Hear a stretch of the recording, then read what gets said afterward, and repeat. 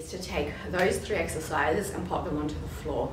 So we have a resistance point on our back to make sure we're not arching and slipping into our banana back, or lumbar lordosis, as it is formally called.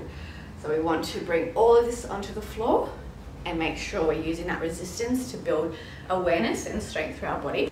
So starting on the floor now, we're going to do those exercises in one movement. What we want to do is arch through the back, draw it in nice and tight, and repeat. Arch, belly button to spine, ribs come in, pelvic floor comes up. So out and in, and out and in.